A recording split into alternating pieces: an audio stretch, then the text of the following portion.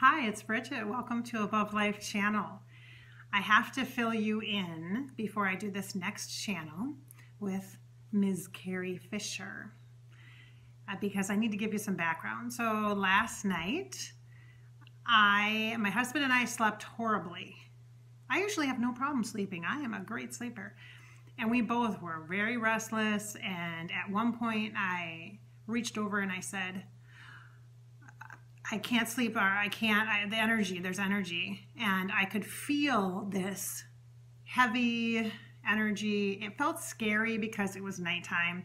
And oftentimes, if you get a visit from someone or from spirit and it's night, it can feel scary because it's dark. I mean, it's like this kind of stuff that Hollywood set us up in the movies for, right? But it was a heavy energy, like kind of felt like addiction, how I would feel addiction energy, or the shadow side or the darker side of someone who might be dealing with that. And so it just felt dark, shadowy. Again, I knew, in fact, when we were up and trying to get moving for the morning, husband said, I didn't even sleep last night. I said, I know, me neither. I'm sorry, it's my fault. I've been doing a lot of channeling, and I should know, because I've been doing this for like 14 years, connecting with the afterlife, connecting with spirit, that once you start talking to people, spirit, it's like the word gets out, and then your phone starts ringing, your psychic phone, and so more spirits want the opportunity to come and chat. All right, let's start with Miss Carrie Fisher. Carrie, thank you so much for being here. And she says, like you had a choice, Bridget. She said, like you had a choice. She said, I'm sorry. I am sorry about last night. I'm not the only one. I cannot just take credit for that. There are many, many, many, many souls that want the opportunity to connect and to speak through you or through other mediums. And I believed in mediumship. I believed in psychic abilities, and I believe strongly. I believe in intuition, and that you've got to follow your intuition, but it can be really complicated in this world to do that. And other people might think you're bizarre, or that you're unique when you talk about things like, astral projection or the cosmos or cosmic consciousness or that kind of a thing. It is getting more trendy now, but it's not, it hasn't always been that way. So, but I believe in God, and I have tried meditation. I've done yoga, I've done the whole try to be green, and I have been an activist and an advocate, but the most difficult thing, it's so much easier, like she's showing me animals, being an advocate for animals. I don't know if she was like PETA. She feels like she might have been, because all of a sudden there's like a boom, like a stand, kind of like a kind of thing, PETA person, or which is like the animal rights people.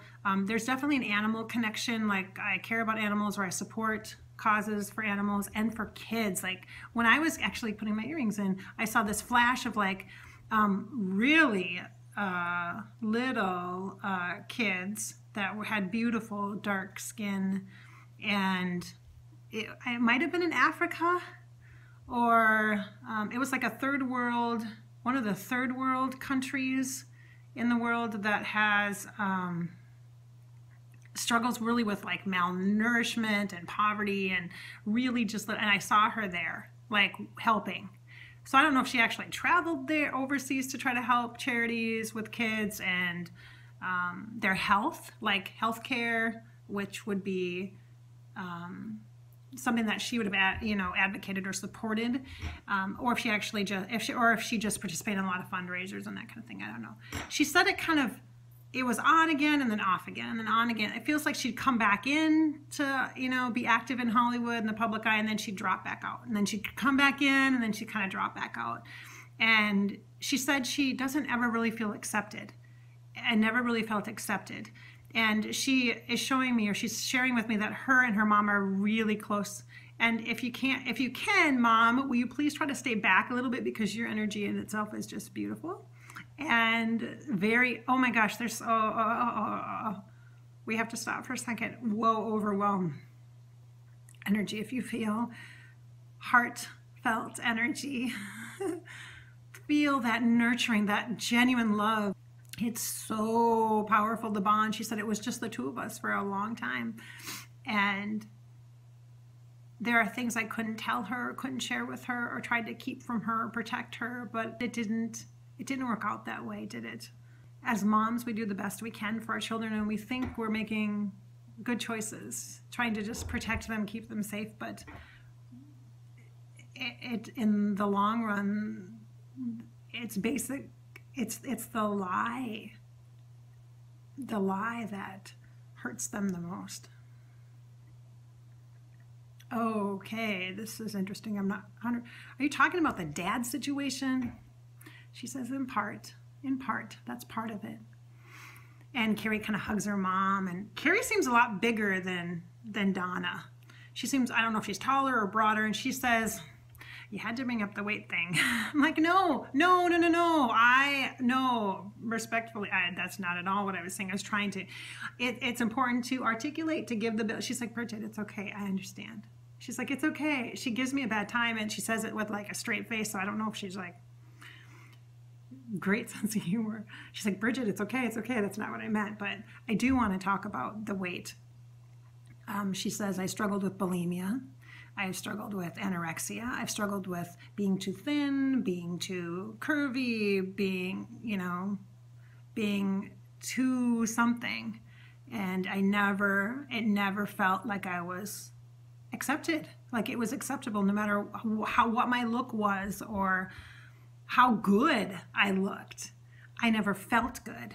I still always felt like this just outside blob of non-talent.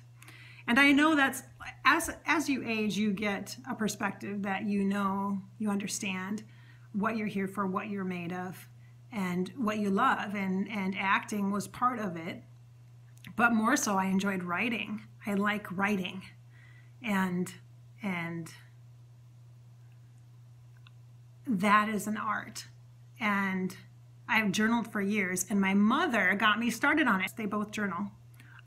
You guys, ladies, advocate, perfect, because journaling helps people channel, to connect with their loved ones, and helps you to process your feelings and emotions. And Carrie says, that's it, to try to work through your demons, She said it's really important not to separate those parts of yourself that you're ashamed of or you feel bad about. It's important to love them. And in order to love them, you have to have a relationship with your bad parts, with the anger and the hatred and the distrust. You have to be able to face that stuff inside of you. And until you can really do that, you can't embrace yourself, and you can't be in a loving state. You can't be in a loving energy because you don't feel like you are that. Wow, that hits me in the throat chakra, right in the throat. And communication and connection, that is so true, everyone. When my throat gets like zinged, you'll see it in other videos. Truth. Do y'all feel that? Everybody, breathe that in. Oh, Carrie, that's awesome. That's awesome. I know that because I can feel it. I can feel like your life has been, I'm not sure the other roles and such that you had after Star Wars, and that was a tremendous amount of fame at one time. And it feels like what she's showing me is that a lot of people, because of her mom, especially her mom, but her dad, again, there's like a darker,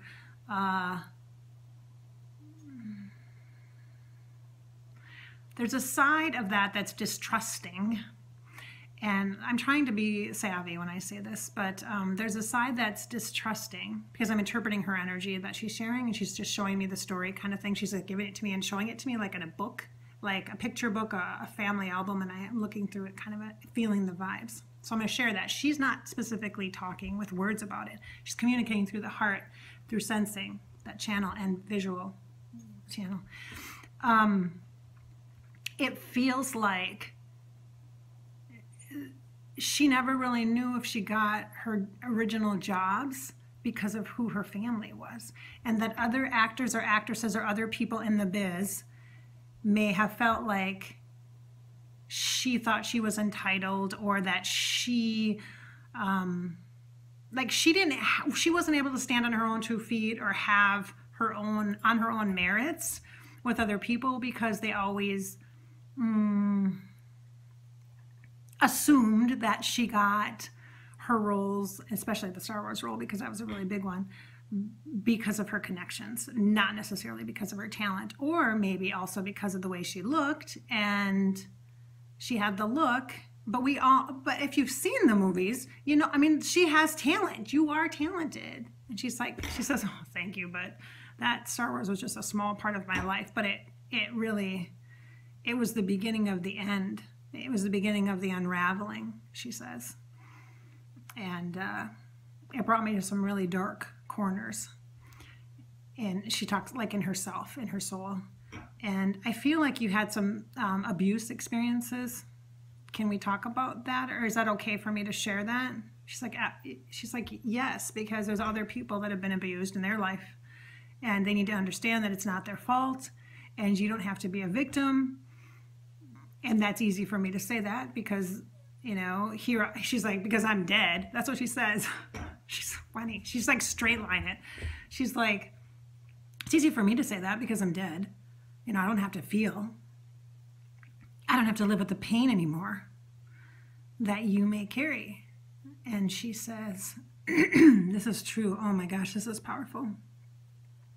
Oh my gosh, let's take a moment. If anyone has abuse energy around you or in your experience, let's just take a moment to allow just a loving energy to come into your heart space, just to give you a nice hug of support and nurturing energy. So let's just feel her energy for just a second when Bridget has a drink. Drink of water, tea. It's actually tea. I was going to heat up my water and Carrie says, you're going to need some tea. I'm like, okay, I'll get some tea.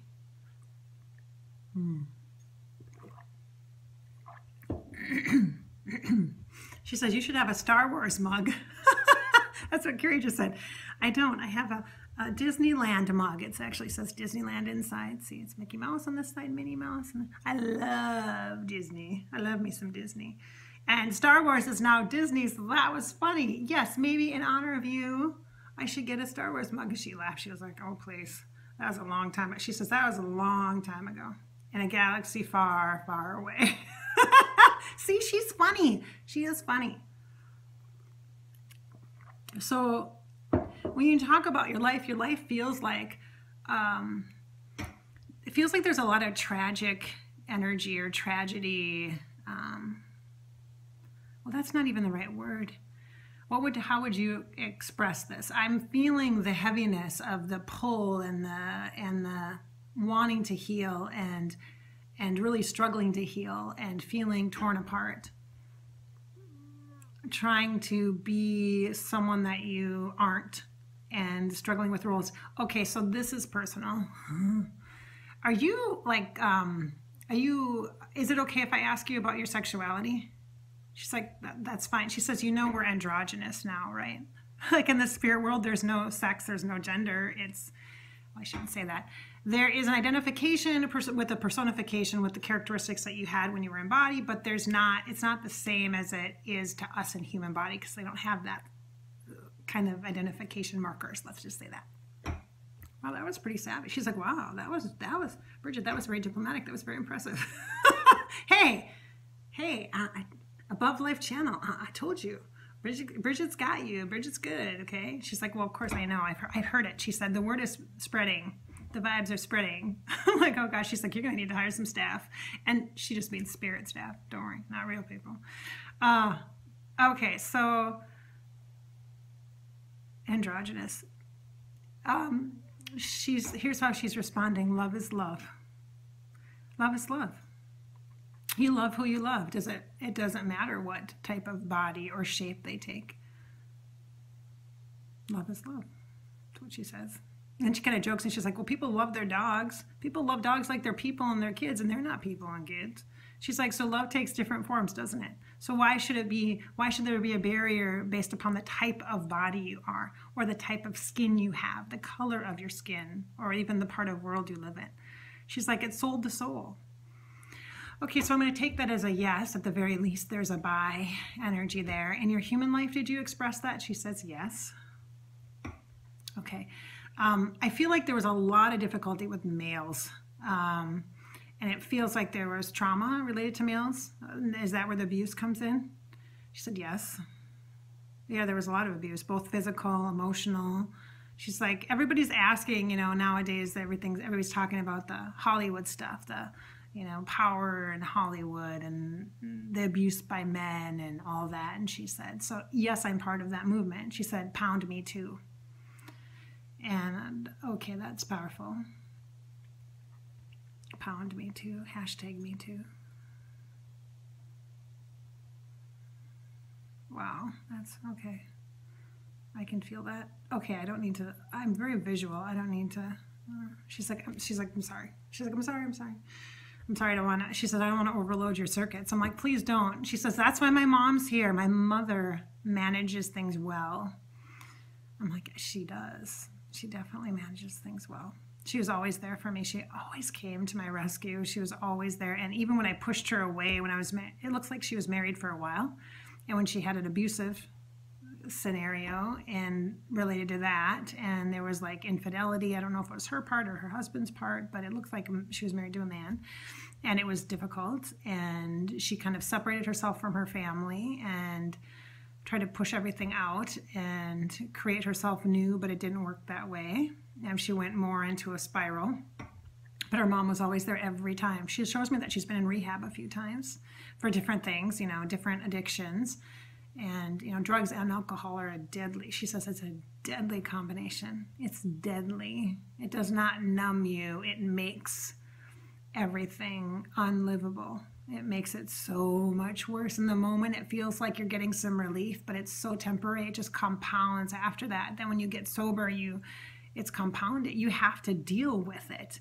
You have to find a way to live with the pain and the scars and recognize that that other person, those other people that have inflicted those experiences upon you, that they don't deserve your attention. They don't deserve your life. And that's what you're giving them when you're drinking or when you're shooting up or when you're, whatever it is that you're doing to your body to abuse yourself. Because that's what you're doing. You're invoking that physical, emotional abuse upon yourself by drinking and doing drugs. And you're kidding yourself if you think, oh, it's just a joint. It's just a little bit. It's not. That's not how it works. If, and I will say this, if you are an addictive personality, if you have abuse in your past, if you have the painful emotional trauma and the open wounds, that alcohol will pour right into the open wounds and fill it up like a swimming pool. And the smoke from whatever it is you're inhaling, it takes you out of your mind and makes you think you're escaping, but you're never escaping. It's just bringing you down into the darkest dungeons. And when you're in those places, nobody hears you scream. No one hears you scream. It's like within yourself, she's showing me. I'm like, this is really powerful. Anybody who's struggling with addictions, anybody who knows that that life creates a whole set of hurdles or challenges because of past abuse experiences, please reach out and get some help. You deserve the support from a counselor, a licensed clinical social worker, a therapist. You can access people from your health insurance. Sometimes there's free programs offered through your work or your employee assistance programs. Check with your employer, and it's private and confidential.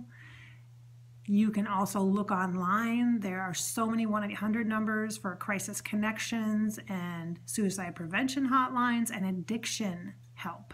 There are so many mental health counselors available to you. Don't use the excuse that I don't know how to access that, or I don't want to do that, or you have to make that a priority for you. to get the help that you need. And it's not because she said, this is really important. Whoa, okay, Carrie, geez, your energy, it just pushes me like she, almost like she punches me. I'm like, she is so powerful. She's like a big lady. Like she seems tall to me. I'm 5'8.5". I'm almost 5'9". Depends on how nice I stand up. She feels tall, like at least like 5'9", I would say. I don't know if it's just because she wears great big platform heels, and her heels aren't spiky heels. They're thick, wide, chunky heels. That's what she's showing me. So, hey, I'm going to talk about fashion.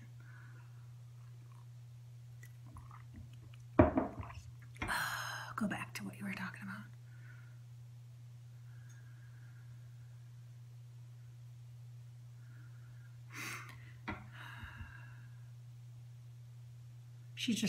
There's an emotions coming out. She's kind of, I'm feeling the emotions. She's saying,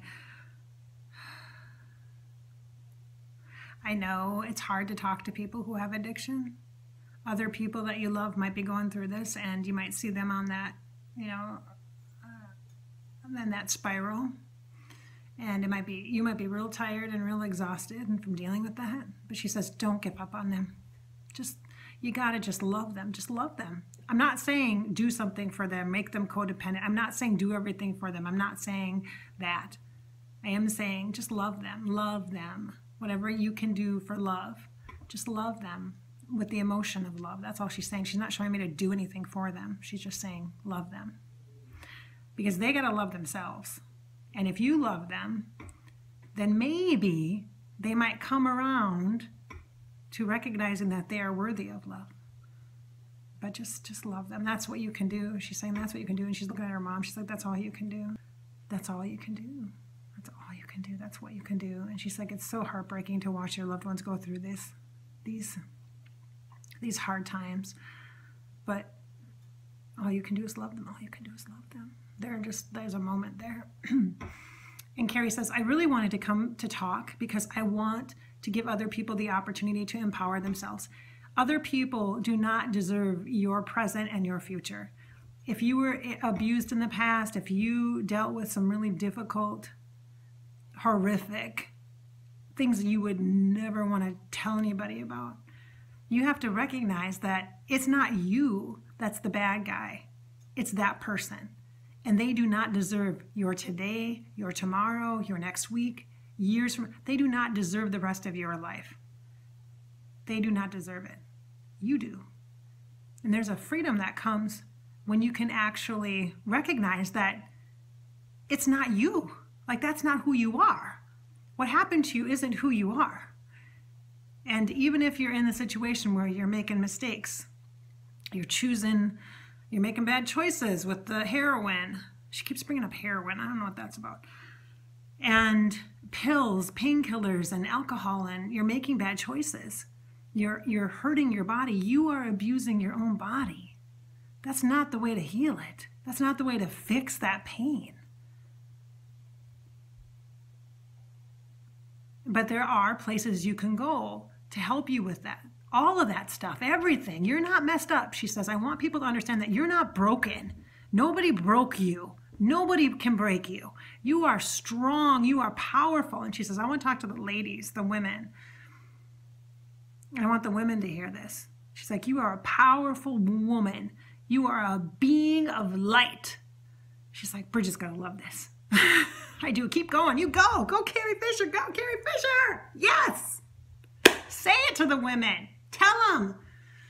Yes, I want to just cheer her on. She's like, you are a powerful woman. You are a force in the universe. And nobody can own that. Nobody owns that. That's you.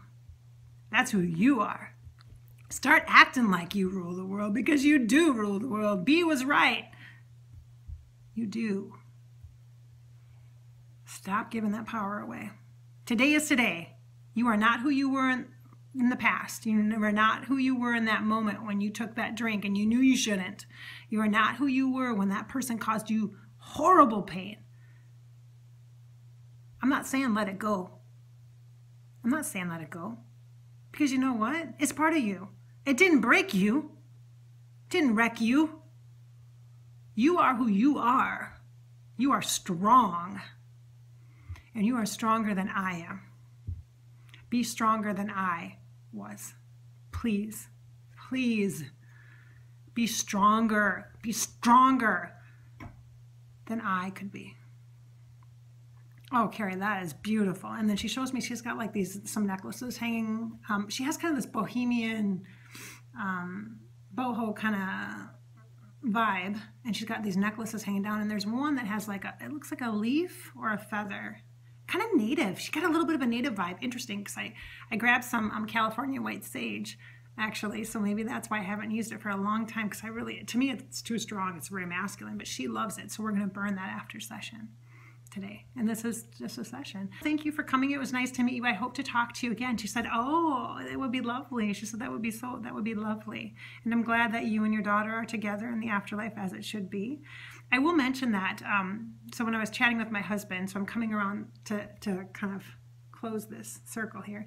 When I was chatting with my husband on my phone today, heading home, I said to him, I stopped, like I was in the garage and I was getting ready to get out of the car, but I stopped and I said, you know, it's kind of odd. I see you guys together, like even in the afterlife. Like I kind of feel like I saw these images, and it's kind of how it started like a couple of weeks ago when I started channeling, recording all my channels with famous Hollywood people and historic people. I saw this video of the Hollywood Forever Cemetery, Westview, is that right? And I was like, oh. And it came up on my YouTube feed because of one of my videos for my channelings that I do. And then there was this other, I must have been doing, I don't know. And it came up on my YouTube feed. And I thought, what is this? And I think I've been there because I grew up going to California. I loved Hollywood. Like we would walk on the sidewalks in Hollywood, and I'd go do the tours of Universal Studios. I just loved it. God, did I love that. Oh, grew up going there, you know, just so cool. And the last time I was there, well, I wasn't in Hollywood. Well, yeah, we drove through West Hollywood. The traffic sucks there. Whoa, I forgot how bad that was. That was when I was 40. My 40th birthday, I went to Disneyland. I drove right through Hollywood there when I flew into LAX. God, the traffic never gets better. Anyway, but I grew up going there, and when I saw the images of the cemetery, I was like, I swear I've been here. The one where Marilyn Monroe had died, or died, is buried. And I was like, I just was like drawn into the energy, and I'm like, I had to stop watching it because I was like, so like, oh my God, I could talk. I'm like, I could talk to all these people because they're fascinating. It's interesting. And when I saw that, so that image was in my mind. It came into my mind as I was going to get out of the car today and talking to my husband about talking to you, Ms. Carrie Fisher. And I saw this like image of the cemetery, and then I saw the two of you. I saw both of you like almost like this archway, and I saw like it was kind of dark in there, like shaded out of the sun. And not dark like creepy. I mean, I guess it could be if it was night, but, and then there was like this place, and then like, I don't know if that was your resting place. I don't know if that's where you're buried. Now I'm so curious. I got to look it up after this video. I got to look it up, like where you guys are buried. But I feel like you're right together.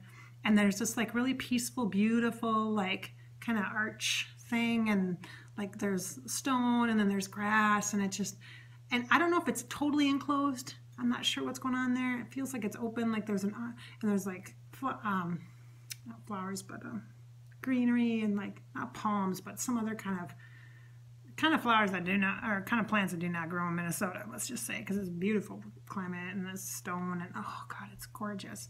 That's the energy I kind of see. And I see you guys in there, and I see it quiet. I see peace. And I want to share that with everyone that's watching.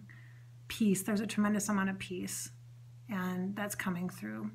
And so thank you, Carrie, for the message, for the people who are watching or listening. And thank you for bringing in that beautiful, supportive mother energy and energy to support your loved ones who are dealing with addiction or who have dealt with abuse, or if you yourself have as well. I hope that this will inspire you, touch you. And remember, the whole purpose of the Above Life channels are to give you inspiration, give you hope for your life. So this is your life, so live it. This is Bridget. Thank you so much for being here today. If you like this video, make sure you like it, share it with others you think would benefit from it, and be sure to subscribe. Click that bell so that you don't miss any of the video uploads of the channels that I do. Thanks for being here.